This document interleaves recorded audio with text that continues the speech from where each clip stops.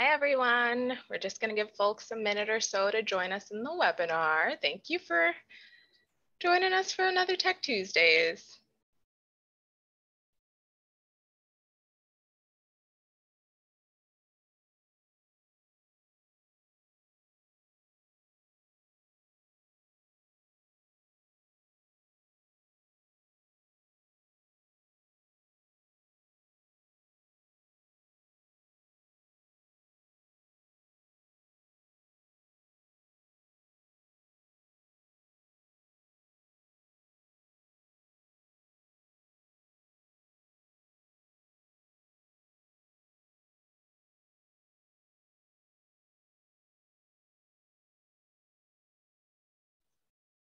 All right, I think we can go ahead and get started. Hello, everyone, and welcome to Technology Tuesdays. My name is Lydia Nimke, and I'm very excited to bring you all today's presentation on wearable technology. You are all muted and have your cameras turned off by default, but please don't let that stop you from asking questions about today's presentation in the Q&A box down below and engaging in the chat. With us today, we also have Beth Gabriel in the background. Hi, everybody. Thanks for being with us here today. I'm hanging out at the East Branch, and make sure to put your questions in the Q&A box and I will read them out loud to Lydia. Thanks, Beth. All right, let's jump in for today. So today we're going to cover a few of the different parts of wearable technology. First of all, we're going to talk about what is wearable technology, so we all have that frame of reference. And then we're going to talk about some of the pros and the cons of wearables. And finally, we're going to talk about two of the arguably the most popular wearables, which is the Fitbit and the Apple Watch. And we're going to talk about those in a little bit more depth. Full disclosure, this is going to be on the shorter end as far as Tech Tuesdays normally go. So there's plenty of time for questions about this or any other Tech Tuesdays. More than happy to go retroactive with y'all. All right, so first up, what is a wearable? If you've ever heard someone mention wearable technology, but you weren't quite sure what they meant, I will try and give you as concise a definition as possible. Wearable technology is a general term for a group of devices, including fitness trackers and smartwatches, that are designed to be worn throughout the day. These devices are often called wearables for short. Wearables have become increasingly popular over the past few years, but the basic idea is, has been around for quite some time. For example, if you've ever worn a wristwatch or used a pedometer to track your miles while you're running, you've already used a simple kind of wearable. Today's wearables can actually connect with your existing devices like computers and smartphones, which means they can do a lot of interesting things. Wearables fall under the umbrella of the Internet of Things, where devices that were never connected to the internet before, like refrigerators, home security systems, cameras, watches, necklaces, are now a part of an ever-expanding network of things, just random things.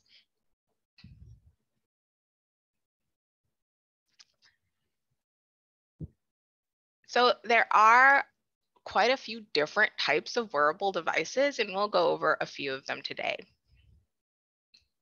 They all have their, specific intended purposes and the things that they're very, very good at and the things that people use them for.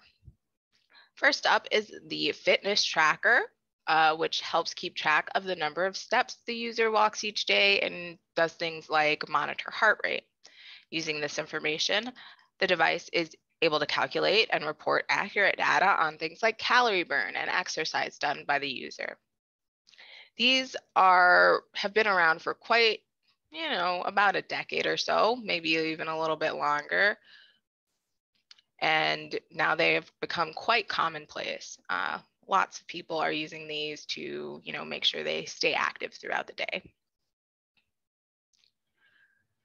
A smartwatch is a watch that does a little bit more than tell time. It provides things like notifications on calls, messages, emails, social media updates, along with a host of lesser known features that really depend on the specific device and the compatible apps you have installed on it.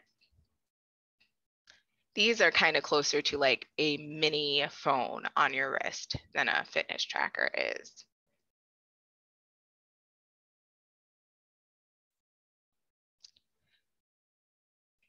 Another type of wearable device are things like smart jewelry. For example, pictured here is the Aura Ring, which has multiple sensors, including infrared optical pulse measurement, a 3D accelerometer, gyroscope, and body temperature sensors. And for this specific device, the sensors focus on providing insights into 3 areas: readiness, sleep, and activity. I've also seen them come in the form of necklaces, bracelets, and so on, things that are meant to look pretty, like any piece of jewelry, to the beholder at least, and meant to have that smart functionality as well.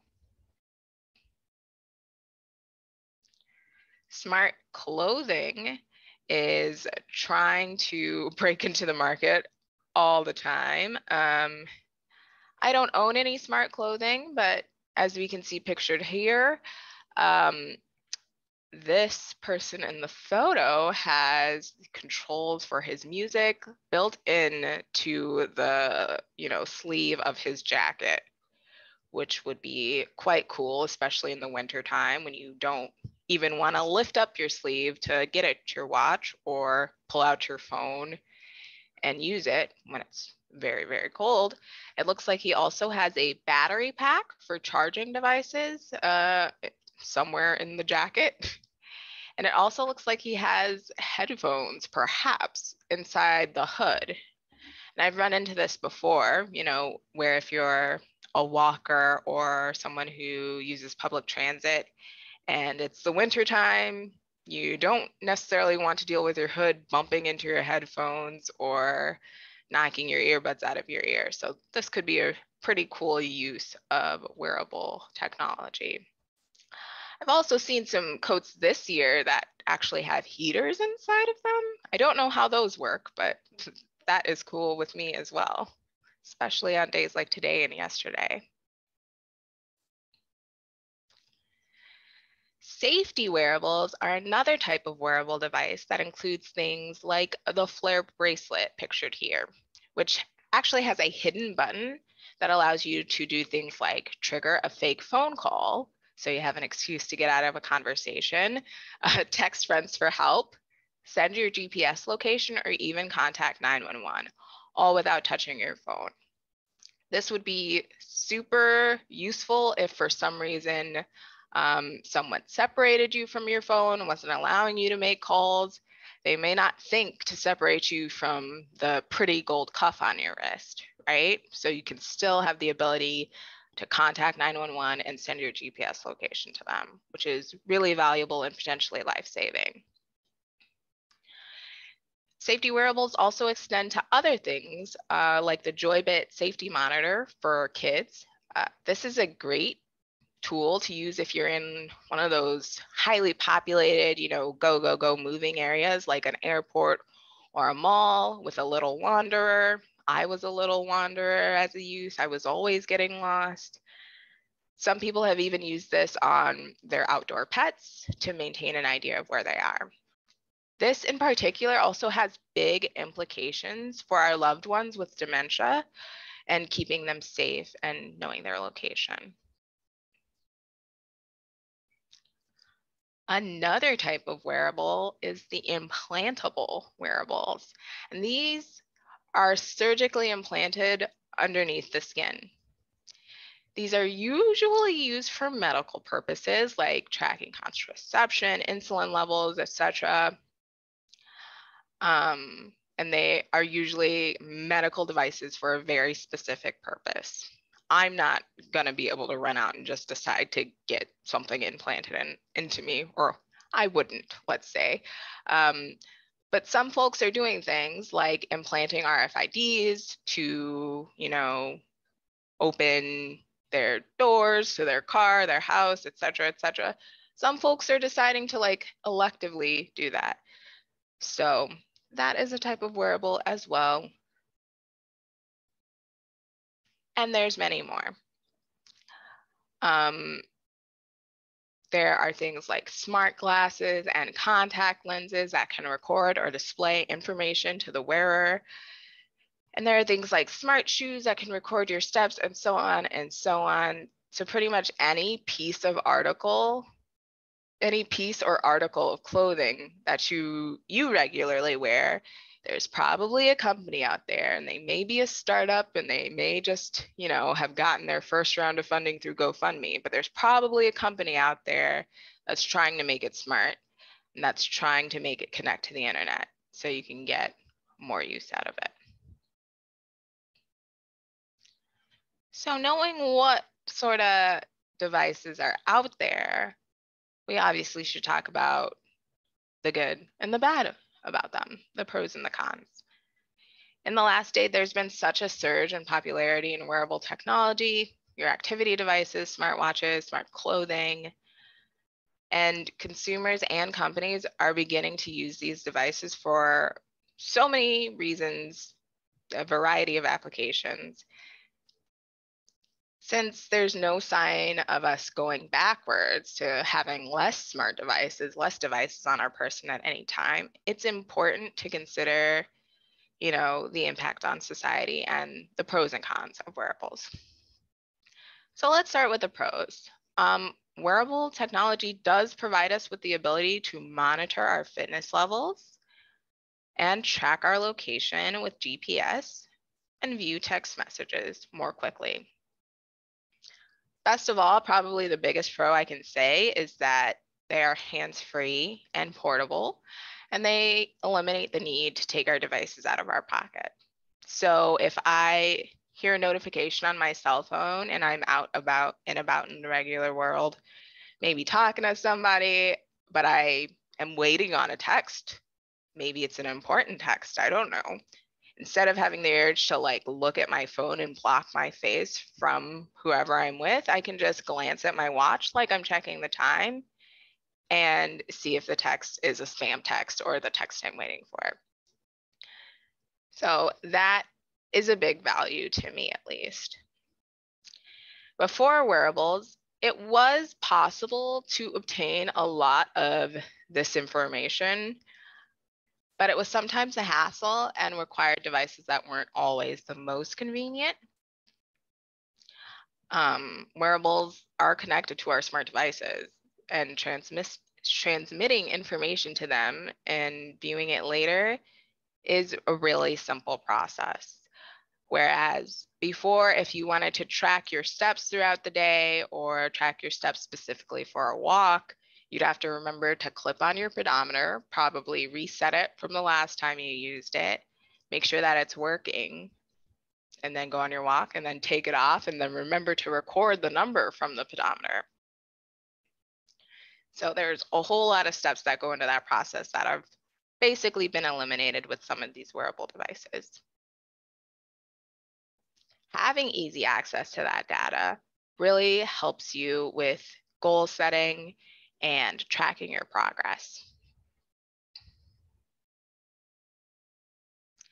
They also will give you reminders for things that have positive implications, right, for health. Reminders to stand or walk. I'm always getting those while I'm at work and while I'm at home.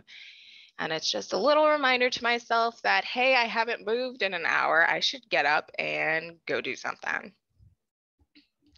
And it really does provide a source of motivation. It's internal motivation. It's all coming from me because I don't necessarily care what the watch thinks, but it does provide that little bit of push so I can just be like, well, I need to get up and move around. Many wearables also have built-in heart monitors that give you real-time readings of your heart rate. And to take that with a grain of salt, though, that can go on either side, right? because these are not medical devices. These wearable technologies are not medical devices, so they shouldn't be used, in that realm at all. And a lot of them have been shown to incorrectly measure heart rate. So take that and put it on either side of the column you choose to. Now, there's no guarantee. We're kind of moving on to the con side of things. There's no guarantee that people will continue to use wearables over a period of time. At first, they're pretty novel and they're pretty exciting, but a 2016 study found that around 30% of people stopped using them because they didn't find them useful or they just got tired of using them. I think the study would be really interesting to have a more contemporary version done, because I feel like smart technology has integrated our life a little bit more, so people are a little bit more used to things like wearables. But as of 2016, about a third of people just gave up on them. So that's pretty interesting to note. Now moving on to the definitive cons. There is a short battery life. Some devices, like the simpler Fitbit trackers, can last for several days, but some of the more advanced ones, like the Apple Watch, only are going to last for about 18 hours or a day-ish. So for some, it can definitely be a hassle to, remember to regularly remove your watch to charge it, which is totally understandable. If you're not in that sort of charging mindset of like, every day I take off my watch at 10 o'clock and charge my watch or tracker, it's a hassle to remember to do for sure. But the people who make these wearables know this, and a large number of developers are looking into the possibility of wireless charging options that would eliminate the need to remove the device. As far as from my latest research that I've been looking around for this, I don't know that it exists for consumers yet, but hopefully soon. Technology is ever evolving, right?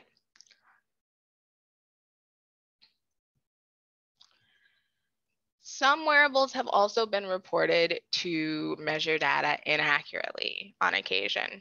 This could be especially dangerous when they're measuring data like heart rates. For individuals with heart conditions, a false reading may lead to an overexertion, which could lead to further issues down the road. And then many wearables also tend to have little to no security.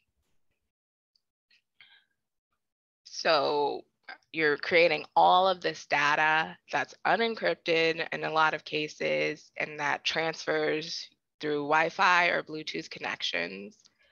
That means it's pretty vulnerable. Cyber criminals could get their hands on it pretty easily if they wanted to. It's also important to consider how all that data you create through a fitness tracker or through your smartwatch or any of the other things we've mentioned today, how it becomes big data that can be collected and used by companies and governments. Your tracked information could be used for marketing or health purposes.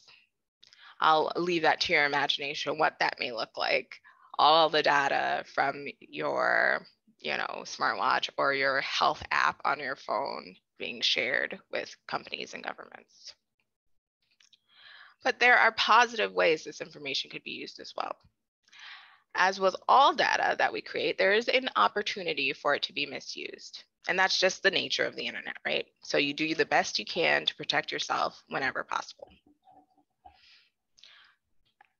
Currently, most of the data that's available via wearables isn't really valuable for cyber criminals to even care to pursue. It's not got a whole lot of credit cards or social security numbers or, those big important informational milestones that we want to keep as safe as possible. So it's not of value to them to go after. But as those wearables capabilities continue to evolve, it may become valuable at some point in the future.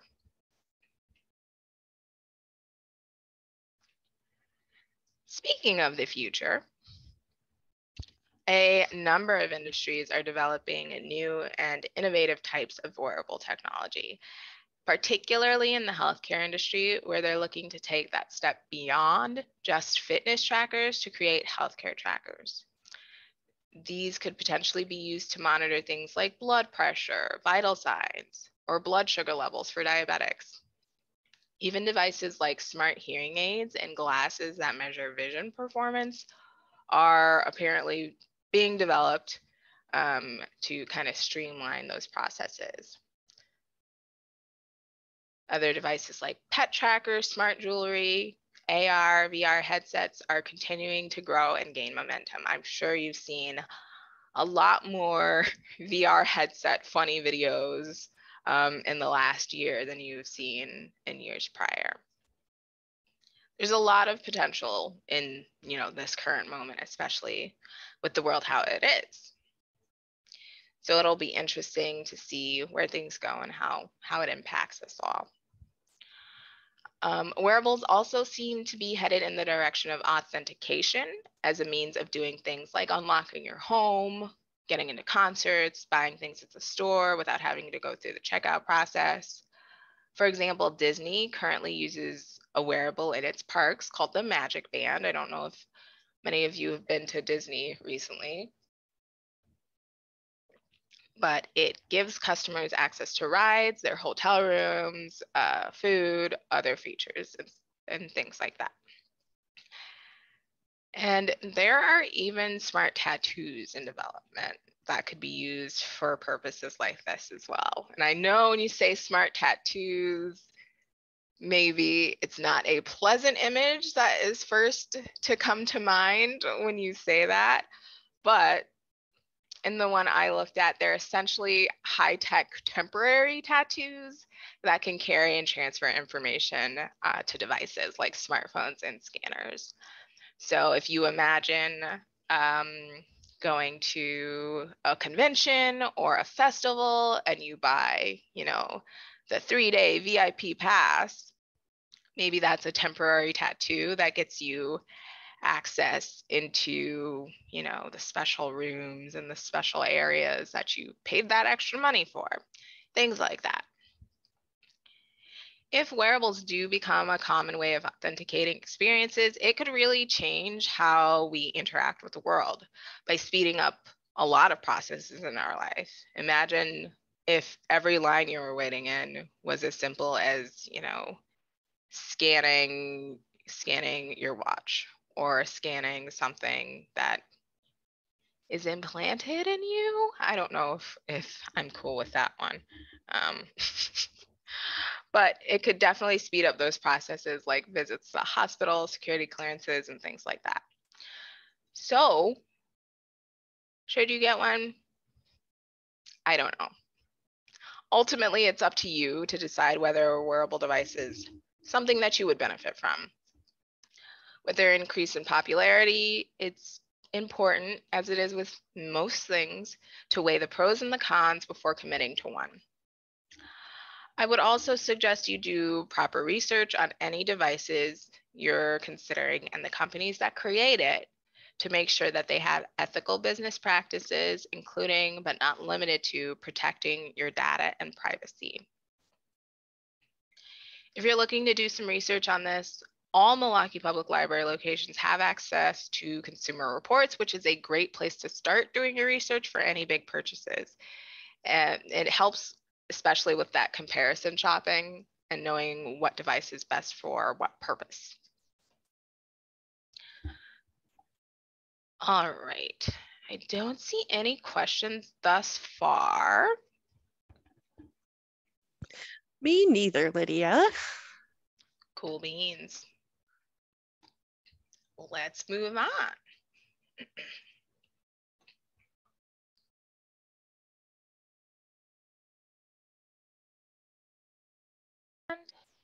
We'll talk a little bit about the Fitbit and the Apple Watch.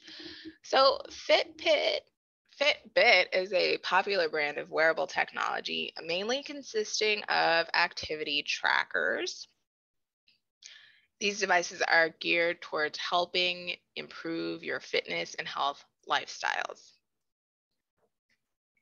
They produce an array of devices that vary in price, function, and style. They range from around $60 to $200 for, the latest models in the year. So for example, looking here, we have our kids version, which has a little monster watch face on there. We have some less expensive versions here. We have some sort of mid-range versions over here, and we have like the most expensive $200 ones in the center there.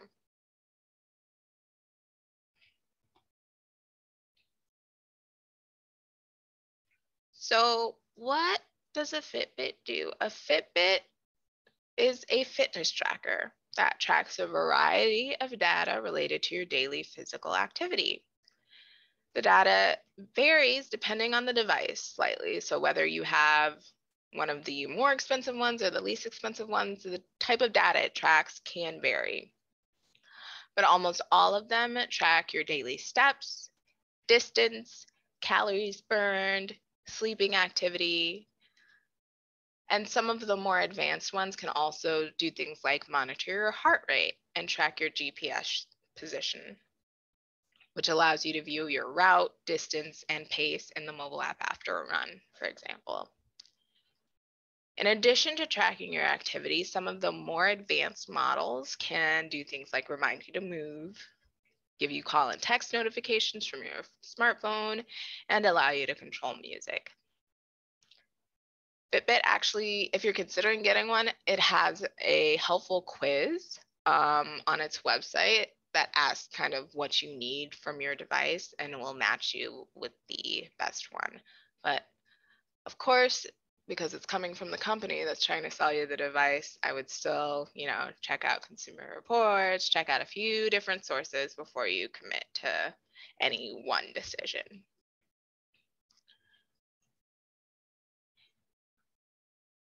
Fitbit devices allow you to view a good amount of your tracked activity on their built-in screens.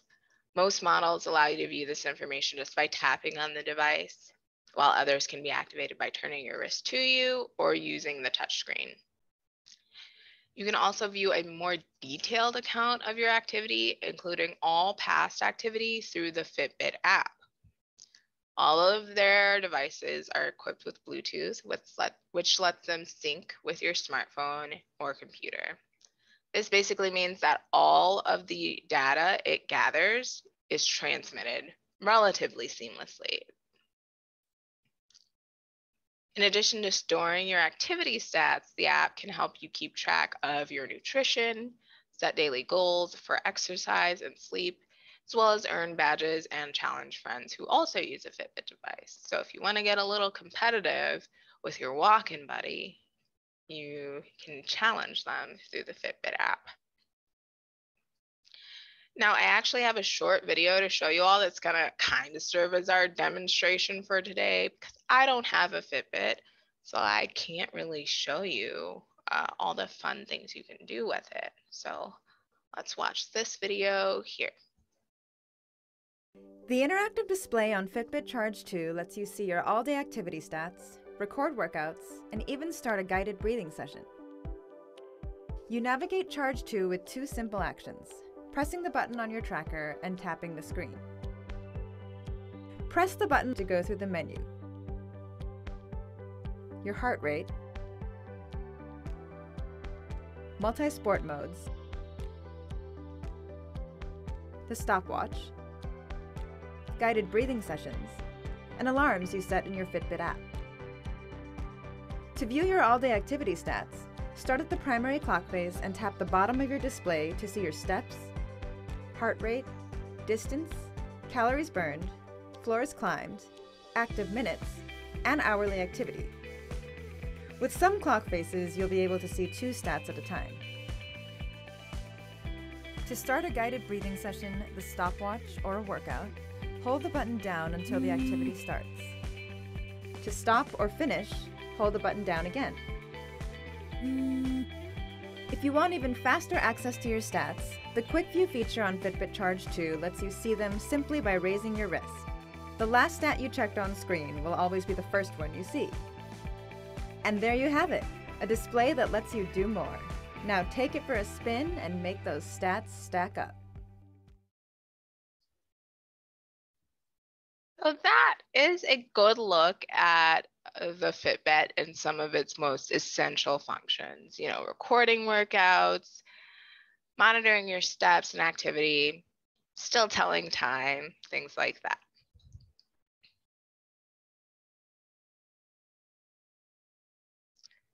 Moving on to the Apple Watch.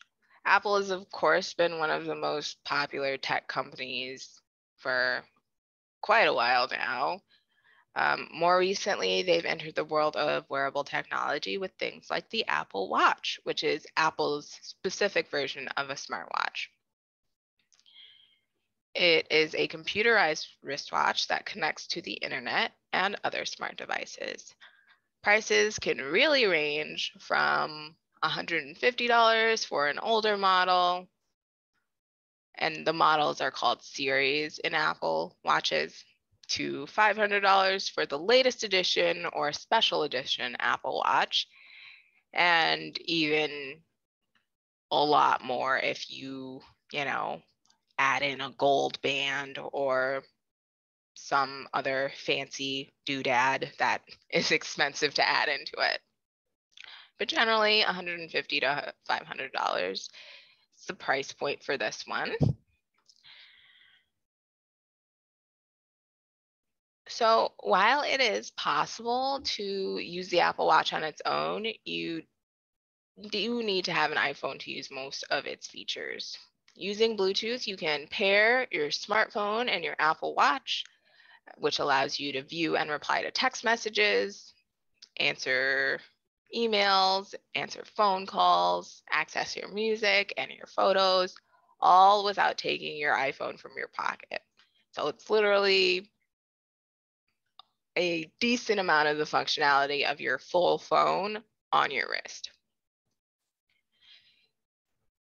You can also use it as a remote for your Apple TV or pair it with Apple AirPods or any other Bluetooth headphone to play your music while you're out and about exercising or what have you.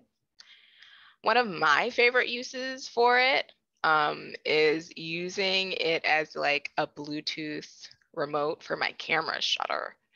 So instead of having to set up the timer and run back to where I want to be in the picture, I can set my camera up, my smartphone up, and use the remote shutter button on my watch to take the picture, which I think is so cool and saves me a lot of running back and forth trying to get the picture right. In addition to those functions, the Apple Watch does function as a standalone fitness tracker. So it has kind of all the smartwatch functions, and it also encompasses the fitness tracker functions, like tracking the amount of time you're standing, moving, and exercising throughout your day, as well as the number of steps you've taken and the calories you've burned. It does have that built-in heart rate tracker, which gives you a readout of your current heart rate. All of this information gets logged so you can view it later or track it over an extended period of time.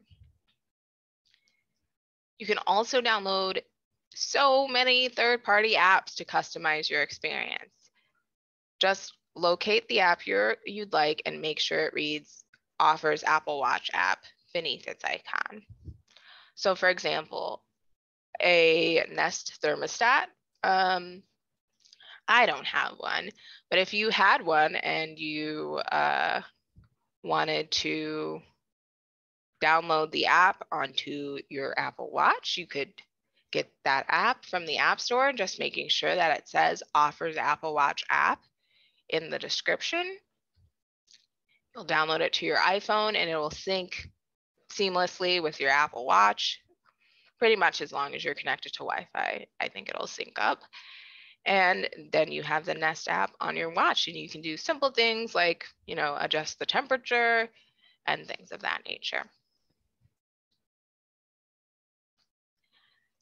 Every app you have on your Apple Watch has a corresponding application on your smartphone. So it's really easy to view any information in one place or another.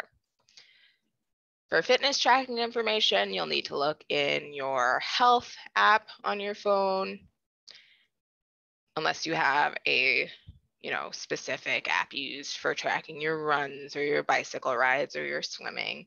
They do exist. For watch specific information, like the different watch faces or complications, Apple Watch has an app of its own by the same name that controls those sorts of things. So let's take a look at this video, which talks about the Apple Watch when it was first introduced to the market. Full disclosure, this video is from March of 2015. So it's almost 7 years old at this point. It is quite old. I wouldn't take anything it says as gospel, but I've included it because while technology has advanced significantly since then, it still gives a really good overview of some of the popular features of the Apple Watch. So I figured, why not? It'll be a little funny to see how skeptical the reporters and the people in the public are of Apple Watches at this point. So let's play that. With watches writhing and whipping and clasping, it felt a little like 50 Shades of Apple. It's not just with you, it's on you. The cheapest will cost $350. The most expensive, 18-karat gold. It is priced from $10,000. And for that, you can finally talk into your wrist. Dick Tracy calling Hemlock Holmes. This is 86 reporting into control. You can receive calls on your watch. I have been wanting to do this since I was 5 years old. And the day is finally here. It's here at last, the new Dick Tracy two-way wrist radio. Okay, the Apple Watch can do things Dick Tracy never imagined. I can see the current stock market, and it brings up my credit card. And then I just put my watch near the merchant terminal. And it even reminds you if you've been sitting too long. Remember when clocks used to tick? Well, this watch checks your ticker. You can even check your heart rate. Some sent tweets poking fun at Apple with iPhones taped to wrists. Apple's Kevin Lynch showed a message from his daughter saying she was locked out, then used an app to open his garage door from his wristwatch. Of course, there's the pesky problem of battery life. You can expect 18 hours. Responded someone, tired of replacing your wristwatch battery once every 3 years? Get Apple Watch and enjoy charging it every 18 hours. Yeah, but look how cool the magnetic charger is. It will automatically click into place. It was as if time stood still during the Apple Watch event. Actually, it did stand still at 10:09. That is the time to which almost all watches are set in ads. From Gucci to Coach to Timex, it's thought to look symmetrical and optimistic like a smiley face, though even digital watches are set to 10:09. Heck, even this bird clock was advertised at 9 black-capped chickadees past the tufted titmouse. The only mouse Apple offers is Mickey. Ginny Mo, CNN, New York.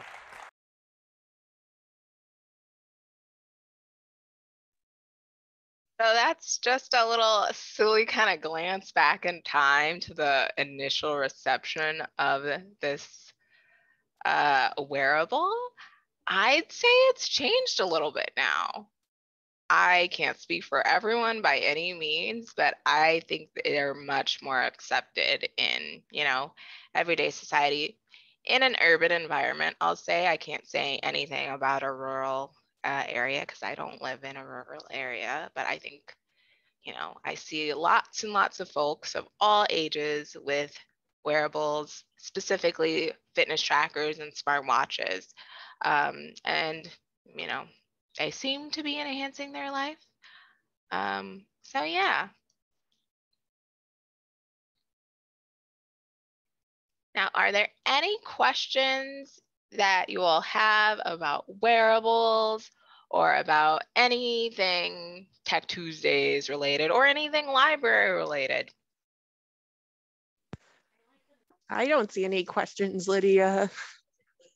I didn't know you could make Mickey Mouse. be your watch face though. I had that watch when I was a kid. You get him, and if you tap him, he says, "Woohoo! It's 10:09." Stop. That's so good. Yeah, I don't see any questions from everybody. Right. Well, feel free to keep track of my email.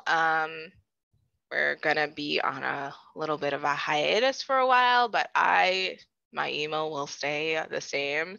So if you come across any questions as you're working through creating something on Canva or, creating a Google Slides presentation, I'm more than happy to try my best to help you out and be a resource for you all. Coming up on Tech Tuesdays, we have a host of new subjects because today is our last day of 2021. And so I do want to sincerely thank you all for joining us here at the library, the virtual library, and learning a little bit more about technology. Technology Tuesdays will come back on February 22nd. And we'll come back with a vengeance with a host of new and exciting topics to go over. I think Beth will put the registration link for the next series of Tech Tuesdays in the chat. So I hope some of you will register and join us for that. It's going to be the same time, same place, Tuesdays at 4 o'clock. And I'm going to be hard at work over the next couple of weeks to make these new presentations valuable and engaging as much as I possibly can. So I do appreciate your patience and your continued interest during the hiatus. In the meantime, there's a Tech Tuesdays playlist on the Milwaukee Public Library's YouTube channel that has over 30 videos of all of the subjects we've covered so far. So if you missed any, or you want to go back and try some of the things we talked about on Tech Tuesdays, I'd highly encourage you to check them out. I'll actually include the playlist in our follow-up email with today's recording so that you have easy access to that as well. And if you want to see more of Beth and I on occasion, I'd encourage you to come to our book chat, and I'll let Beth talk about it. Awesome. Thanks, Lydia. So next Tuesday, the 14th at 6 o'clock Central, we're going to be going through all of the favorite books that staff from the library have read and that patrons have read this year. You'll leave with a huge reading list of things that you'll want to pick up, and we'll talk about some books that we're excited about that are coming in 2022. It'll be a quick program, I'd say about 30 to 45 minutes. And the really cool thing is I have some prizes to give away. So if you pre-register for the program, I'll drop the registration link into the chat. You might win a Milwaukee Film Festival membership or a Brunsville Collective gift card, which we would just mail to you in the snail mail. I'll put that link right in the chat for you, and I hope to see you then. If you can't make the live, you can get the recording after the fact, which is always nice. Where did I put it? There it is. And yeah, let us know if you have any questions. And here's the link. Awesome. Thank you, Beth. I'm very excited for this program. So I hope to maybe see some of you all there. All right. And last slide of the day. Once again, thank you so much for joining us both for Technology Tuesdays. I hope you have a wonderful holiday season. You stay warm and cozy, and we'll see you in 2022.